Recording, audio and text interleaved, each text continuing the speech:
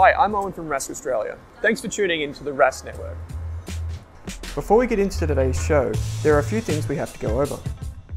Firstly, what you're about to hear and see is limited to general information only. It's not personal financial advice like you'd get from a financial planner. Also, it's important to remember that past performance is not indicative of future performance.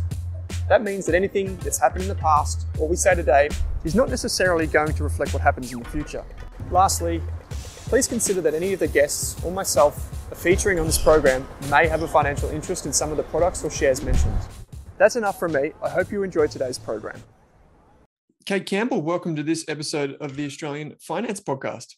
It is good to be back on this beautiful sunny day in Melbourne. Yes, it is indeed a very sunny day.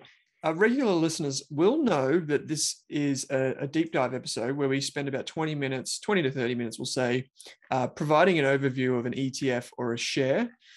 Keep in mind that if you do like these types of episodes, we know they've proven to be very popular from a listener perspective. Please write into us. Tell us which company or ETF you want us to cover. You can email us podcast@rask.com.au. But honestly, the best place to do it would probably be in the Facebook community or on Twitter or something like that, because we do run a poll. So if you're in the Facebook group, check out the poll for the March share idea. So this is where we put out a poll of a few different companies that we might cover in the March deep dive episode, and you can vote on that. In today's episode, we're talking about HACK, which is trading on the ASX under the ticker symbol HACK. So if you ever see ASX, HACK, remember the ASX means it trades on the Australian Stock Exchange, and the HACK or HACK is the ticker code that identifies. It's like the barcode for an investment. HACK is a really popular ETF in Australia, as you're about to find out. And we're going to talk about everything you need to know about it. Just keep in mind that we're not recommending HACK. Kate and I, we're going to talk about it. We're not going to say that this is a recommendation. It's definitely not that. Kate does not own or have an investment in the HACK ETF, and nor do I. And the date of this recording is Wednesday, the 9th of Feb. So if any of the information is kind of a little bit different to what you look up in Google or on the BetaShares website, just remember that we're recording it on this day.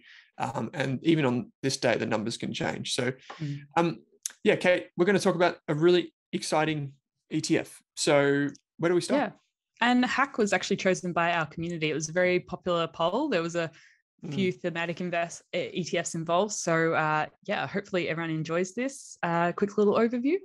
And yeah, I guess we just can jump into what is HACK, the BetaShares Global Cybersecurity ETF that is well and truly aptly named. Yes. So if you've ever thought the world is doomed because technology is taking over, maybe you're thinking, is China watching my Google search? And then you've picked up your iPhone and you've put in 1, 2, 3, 4, 5, 6 as your security code, and you think, maybe that's not a good idea. Or have you ever asked yourself, is Windows hack proof? Chances are you're worried about the security of your technology. So you're thinking, okay, I use technology a lot. I'm every minute of every day I have some interaction with technology. How safe is my information? Can I be sure that the person or thing that I'm communicating with is the person or thing that I thought I was communicating with? Basically, you're in this world of cybersecurity. So you want to know everything that you're doing online is secure, and it's being, the information is being transmitted as it should. And this is where we have cybersecurity companies. My dad actually asked me the other day, he said, what type of antivirus software do you use? And I just looked at him like, what are you talking about? And then I remembered it's been about 5 to 10 years that I've been using Apple devices, and you don't need antivirus software necessarily on your Apple device, where you do need it on your Windows or PC, because it's a different architecture. And it's a little bit harder to crack an Apple device as it is another device. So basically, we're in this world where people are spending more and more on cybersecurity, particularly businesses and enterprises, because we're doing more online. There is a huge kind of thematic underneath this, which I know you'll get to in a second, Kate. But the HACK ETF, basically what it does is it bundles together global company. So it gets all of their shares and puts them into one ETF, and you can buy that ETF on the ASX. So rather than going around and picking which individual cybersecurity company you think is a good company, you can buy the Hack ETF in your brokerage account, and you get exposure to a bunch of different companies in this field. And that's the basics of the Hack ETF. Cybersecurity can be cut up a few different ways. So meaning that there are different types of cybersecurity. So we're going to talk about some companies, but that's basically the bones of it. With Hack, you get a basket of these cybersecurity companies that are playing on this thematic, which is more digitization, more internet equals more need for security online. And that's the Hack ETF in a nutshell. Yeah, and the Hack ETF might interest someone who really believes cybersecurity is an important theme for the next decade, wants to invest in that industry, but doesn't want to pick the one or two companies that they think are going to be the winners, and they want to diversify across a range of them. And most of these companies are based in the US, so you're not going to find them through your ComSec or your Perla account. So you're going to have to Perla has US, so you might actually find them, but you're going to have to, you can either buy those individual companies through a US brokerage account, or you can buy an ETF like Hack or something similar like that to give you that instant exposure. And it's what we call a thematic ETF. And we have done a whole episode diving into thematic ETFs and how they work. But it's just a really easy way to get access to a sector. And so I know many of our listeners are always asking about different thematics and different themes that they're interested in. And so if you are interested in this area, I'd really recommend diving into the holdings and looking into the area of cybersecurity, cybercrime, and learning more about this before just sort of diving straight into Hack. Yeah, that's it. So we've just to clear up that idea of thematic in investing, and in particular into ETFs, just you can go back and listen to that episode, or you can just listen to this definition. So when we talk about thematic, typically what we're saying is one theme, so one style of investing. So in this instance, we're talking about cybersecurity.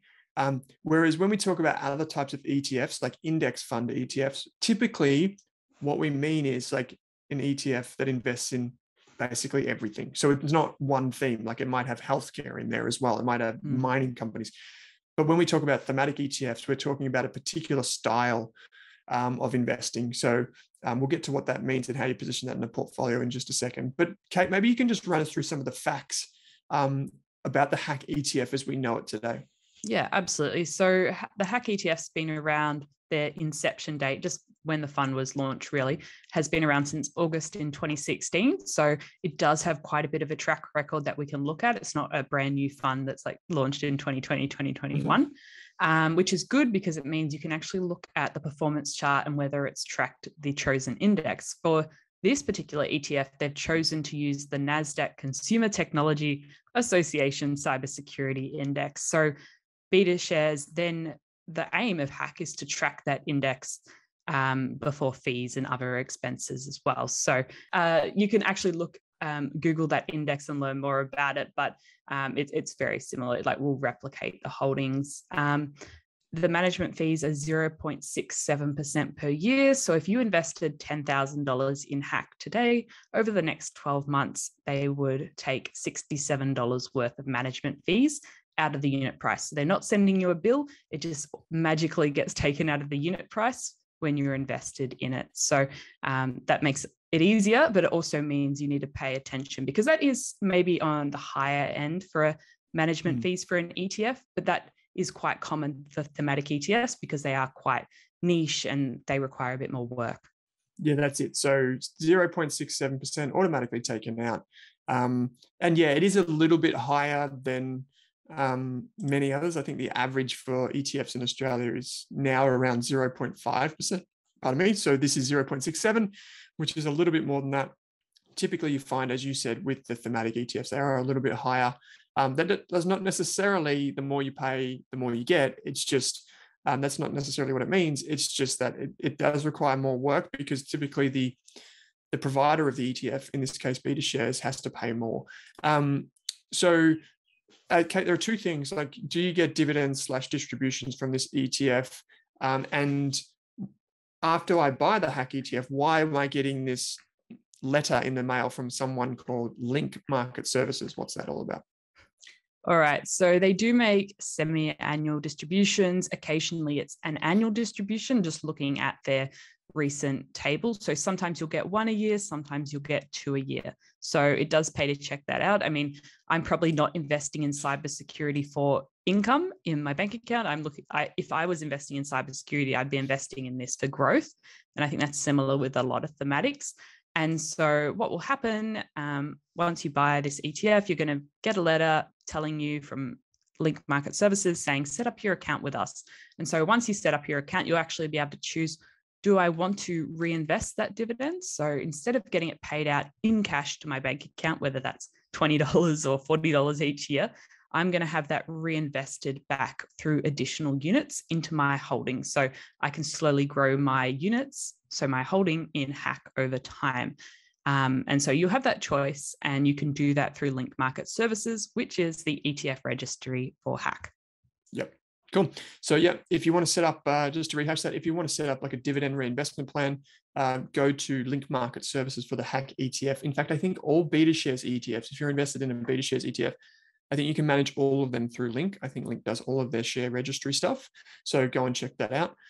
Kate, how much money is invested in the Hack ETF? So how much have all of the investors from all around Australia put in to the ETF, and how much is inside it now? Yeah. So when I looked at this morning, and BetaShares last updated this a couple of days ago on the 7th of February, 2022, they have around $723 million in the Hack ETF. So that's a big ETF. Yeah. So this, for a thematic ETF, I was actually blown away by this, because normally what happens, at least because we're still so early in the ETF industry, what I typically see is that the vanilla kind of normal ETFs get more of the money and the thematic ETFs get less, just because when you put them in a portfolio, which we'll talk about in a bit, an ETF like Hack, I would put that into kind of a smaller position in my portfolio. Let's say it would be less than maybe say 5%, because what the ETF does is quite unique, and you don't want a lot of your money in one of these really unique ETFs, just in case you get the uniqueness of that ETF ends up being the wrong call to make. And so typically what you find is that the thematic ETFs are a bit smaller than this. The $723 million that Kate references, by the way, is not, it's not saying that this is a good ETF or that it's a really expensive ETF. What we're saying here is this is the amount of money that is invested in it currently. So this is the size of it. Some websites list this as market cap, but it's really what we call funds under management, meaning that this is what is managed by the ETF. So Kate, now that we've been through the nuts and bolts, did you want me to go through why the cybersecurity industry is popular, and then you can describe basically a bit more about like BetaShares and all that? Yeah, absolutely. I know you've been quite interested in the cybersecurity industry over the last few years, and I think anyone that has investments, has bank accounts, has cryptocurrency should be interested in cybersecurity and how they can better protect themselves, just from an individual perspective. But I know you want to talk about the wider perspective. Yeah, that's it. So I just got some numbers from Statista yesterday when I was looking at this, and it's estimated that the market just for cybersecurity. So, imagine when you pay for your antivirus, or you get some sort of company that's paying for, IT services to protect their servers and that sort of stuff. This market is estimated to hit $345 billion in annual revenue for companies that operate in this industry by 2026. So this is a massive, massive market, and it's growing fast. Some of the most important areas of this, industry are just standard IT services. So spending on people going out and doing things, people managing, equipment and infrastructure. The other thing is infrastructure protection. So this is like where you get, let's say you have cloud computing, or you have on-premise servers and technology, getting protection for that. So it could be monitoring software. It could be really anything that comes around that space, and how you need to protect that physical infrastructure. And the other thing that is really interesting these days is identity protection and identity management. So this is something that I'll talk about in just a moment when we talk about one of the companies. But basically, oftentimes the weakest point in a technology system is the point where humans interact with it. So what I mean by that is when you put your password in, that's typically where most of the vulnerability is. It's not necessarily in the system itself. We can blame the system, we can blame it for being hacked or whatever, but typically intruders get into a system by something silly that the human did, like having a weak password, for example. There's a fantastic YouTube channel called Computer File, and one of the videos in there has many, many millions of views. And the professor from the UK explains in very simple terms how he could basically crack all of the crack is another word for hack, which is another word for break in, basically. He could crack passwords of basically everyone in the university that had a password of, like, say, 6 characters or less in like milliseconds, just by running a very, very simple algorithm. And so the point is to use like numbers, letters, capitalized, don't make them unique. But we all know that if we're logging into Google, we're logging into Apple, we're logging into Slack, Notion, whatever we use for work, Zoom, we don't want to have a different password for everything. So we end up using the same password or a very similar combination, and that makes it even easier again. So, yeah, you know what terrifies me? Because Apple, in your passwords and security section, they now tell you how many times you've used that identical password on different sites on the web. And when you're seeing like, oh, you've used this password 52 times, you're like, oh shit, that's not good. And then you think about having to change all of that. That's just like a pain in the... Yeah. So, yeah. Okay. So, Kate, that's basically setting the scene. Cybersecurity is here. We'll talk about some companies in just a minute. So BetaShares is the issuer of this ETF, right? So they manage it?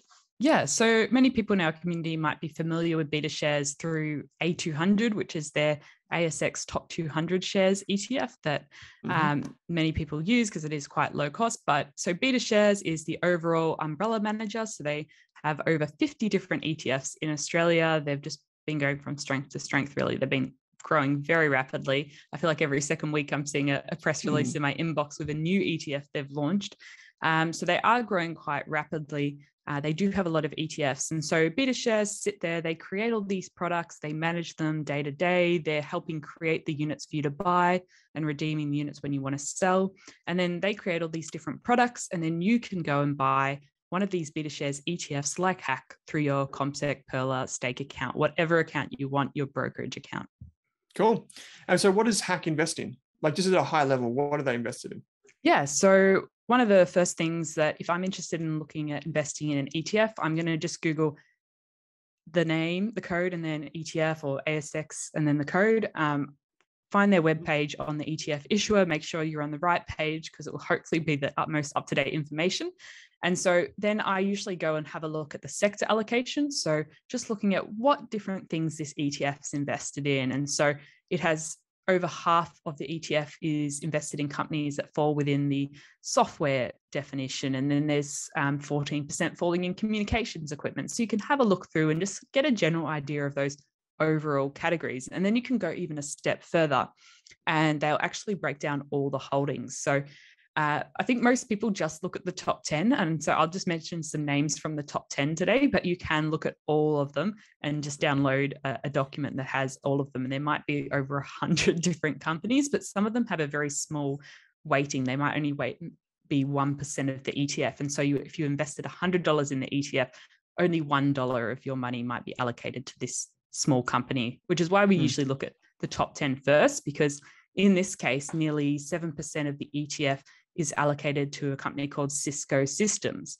And so therefore, if you had $100 invested in this ETF, around $6 or $7 would be in Cisco. And so like some other names that people would know here include Cisco, which obviously started as like a switching and network infrastructure company for those of you that know it. Accenture, which does IT consultancy, Palo Alto Networks, CrowdStrike, which I'll get to in just a minute, Cloudflare, which does kind of like edge computing and CDNs. It's a bit geeky, but I love it, by the way. Checkpoint Software, VMware, Juniper, Tenable, and Leidos. So these are the companies that round out the top 10. And it looks like, just eyeballing it, we've got about 30 to 40% of the top, the portfolio, the Hack portfolio is invested in just these 10 companies. There were about, I think there were, I don't have the numbers off the top of my head. I think there were about 65 holdings. The last time I checked, I'll just quickly get this up. So there's quite a few holdings. And so the smallest holding within the ETF is a company by the name of Ribbon Communications. And just to put it in perspective, this has 0.1% of the portfolio invested in it. So this is where Kate was saying that it's best to look at the top 10 to see how much the top 10 make up and go from there. Yeah. So Kate, and when I'm, oh, sorry. I was just saying, when I'm looking at a thematic ETF, I will usually do a bit of research on the top 10 holdings, the overall thematic, but I won't go through all 65. I'll have a glance through, but I'm not going to be researching in much detail the 0.1% allocation holdings at the very bottom of that list, because some of the ETFs can have hundreds or thousands of holdings within. And so you have to use your time wisely. You only have so many hours in the day. So you have to pick what is going to be the highest return of my time. I'm going to actually spend some time looking at the top 10 and the overall thematic. But I mean, everyone has their own process looking at thematic ETFs. They do. I might share now, Kate, in the interest of getting this down to 20 minutes, Yes. I might just quickly run through two of the companies that I know from this list and just explain what they do, because that will help people put it in perspective for people. Is that okay? Yeah, that'd be awesome. Cool. So the first company is a company called OKTA, OKTA. Is the name. And OKTA is run by a guy named Todd out of the US. And what OKTA does is basically it's created probably what is the world's most advanced SSO, and that means single sign-on. So if you've ever gone to a website and you've seen something now that says single sign-on, so you could say put in your password and your username, or you could do single sign-on. What this basically means is that you only have to put in your password once and it automatically logs you into a bunch of different stuff. So what I mean by this is the best example of SSO or single sign-on technology is Google. When you go to Gmail and you log into your Gmail, and then you go across to YouTube, you will notice that if you're in the same web browser, you're already logged into YouTube if you've logged into Google on the previous page. And the reason is that they use the same kind of login infrastructure. So you log in at Gmail, which is a Google product, and then you visit YouTube, also a Google product, or Google Maps, also a Google product, you're automatically logged in. OKTA does the same thing with a single sign-on technology, but it does it for workplaces and enterprises. And it makes money by charging a subscription to companies to use that software. And so it's broken down into two parts of their business. There's got identity management, which is verifying people when they log in, and they've got workforce management. And the future of OKTA is a really exciting one. I own shares in OKTA.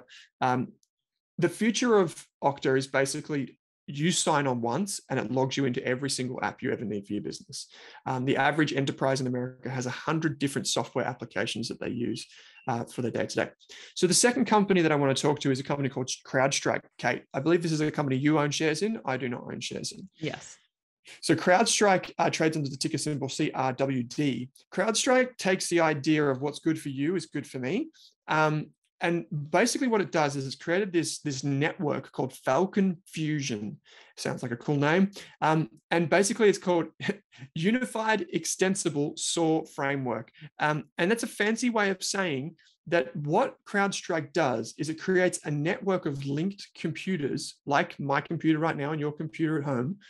And what it does is it says, if Owen has been hacked or looks like he's being hacked, we'll defend Owen's computer. But then what we'll do is we'll take that information that we realized that helped us realize that Owen's being hacked, and we'll apply that to Kate's computer right now. So both of them are protected. And so it uses this kind of identify and defend idea against, I think it's trillions of different signals that it takes in every single day from across its network. And it helps companies and individuals who are using their computers to be defended against. So the fantastic thing about this CrowdStrike business and the Falcon Fusion technology is that companies typically start with like one module of Falcon, and then they have 21 different modules that each company can then pay for as a subscription. So in the third quarter of 2021, I believe it was, CrowdStrike had 14,687 paying customers, but it added 1,600 new customers in one quarter. So over 10% of increase in customers in just 1 3-month period. But what was really interesting for me, and these are two geeky numbers I'm going to throw at you real quick, is the number of customers that have more than 4 modules of Falcon grew by 68%. So what that means is customers are taking up more than just the basic level of protection through CrowdStrike. And that means they make more money. And so there's this metric that we follow in investing as analysts. We call it a DBNR, or dollar-based net retention. And what this does is, just to break it down in super simple terms, what are the customers from last year spending this year? And what we can see is that around the customers from last year spent 25% more this year. So what that tells you is, even if CrowdStrike doesn't get new customers, it's still going to grow its revenue, because the customers from last year are still going, oh gosh, CrowdStrike actually does this other thing. I'll get that as well for us. Or CrowdStrike does this for us. And this is like basically free money, because CrowdStrike has already created this amazing software and customers can take it up. So those are the two companies I've pulled out. We've got OKTA, which does single sign-on technology, and CrowdStrike, which does this artificial intelligence network to defend against intrusion. So fantastic companies. I own shares in OKTA, you own shares of CrowdStrike, both included in the Hack ETF at the time of recording. So Kate, as we come to the end of this, how could Hack be used in a portfolio? Yeah, so we've mentioned before about the core and satellite portfolio, where 80% of your portfolio might be made of staple ETFs like an ASX 200 ETF, a US top 500 shares ETF, maybe some bonds, maybe some emerging markets, maybe some real estate investment trusts, whatever you want in your core portfolio. And then you can be a little bit more, I don't know, risk taker-ish-ing. That is not a word, but you can take a few more risks to have a bit more fun.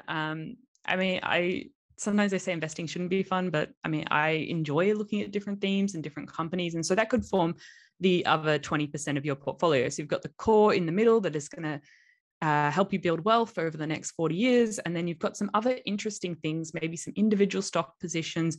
Maybe that's where you want to have your cryptocurrencies. Maybe that's where you want to have a thematic ETF like Hack or something in a different theme around the outside. And so you might only allocate 2% of your overall portfolio to Hack. If you are thinking that cybersecurity is a theme I've learned a lot about, I'm really interested in, and I think over the next 5 or 10 years, it's going to grow substantially. Mm-hmm. I think that's the way I'd use this ETF too. I'd have it as a small position in a diversified portfolio. We have not recommended this company at Rask. In our ETF portfolios, many of our listeners are members of our subscription and our membership service, where we kind of outline 4 portfolios for people to follow. I think of them as like recipes that people can follow, and then they can put them together themselves. In those portfolios, we haven't recommended Hack yet. We might in the future, and if we do, it would probably be in our thematic portfolio, or even if it's in our flexi portfolio, it might be us saying you could build your portfolio as a core over here using these solid ETFs, but then you might add Hack for the next 3 to 5 years for growth or something like that. That's not to say that I don't think it's a good ETF. I think it's a good ETF. It's just we chose to get our thematic exposure somewhere else. Yeah. And I would say that it's a good ETF. Just be aware that it's probably going to have more ups and downs. The way the actual ETF is constructed, I won't go into detail right now, but the way the ETF is constructed and then rebalanced inside itself can result in the ETF being a bit more volatile, having a few more ups and downs. That's okay, because we're investing for 5 or 10 years, but just be aware that it's not going to be like the A200, which is a bit more stable and pays a dividend. This one might be a bit more wild. So, Kate, one final question, which I'll ask you is, like, people have got to the end of this Hack thing sounds pretty interesting. How do I actually go and buy and invest in this ETF if I want to? Yeah. So if you want to buy units of Hack, you're going to need a brokerage account. And I'm going to link our 2-part choosing a broker series in the podcast show notes. But just to get you started, it's that middleman that's going to help facilitate those transactions. So you never have to find yourself a buyer or a seller. That all happens magically over the internet. And some examples that are quite popular of our community, not recommendations, includes ComSec, Stake, Perla, Self-Wealth, and Sharesies. And they all have different rules and different ways to get started and different initial purchase size. Sometimes you can start with $5, sometimes you need $500, but I would recommend checking out our Broker Basics series to get started, and also joining our Facebook community, because there's often posts of people saying, hey, I'm interested in this kind of thing. What broker would be helpful for me there. So just go and join the group, search broker, and you'll find lots of different resources there.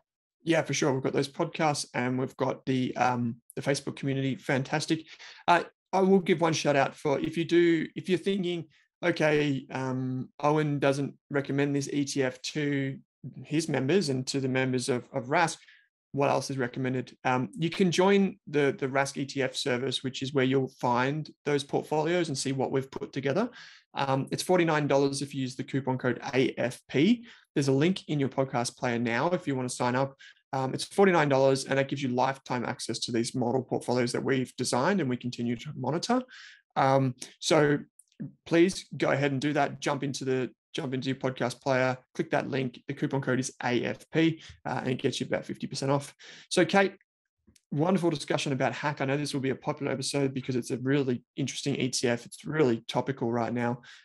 So I think if you want to vote on next month's share or ETF, jump into the Facebook group, let us know, and get in touch with us at podcast@rask.com.au. Kate, as always, thanks for joining me on this episode. Thanks for listening, everyone.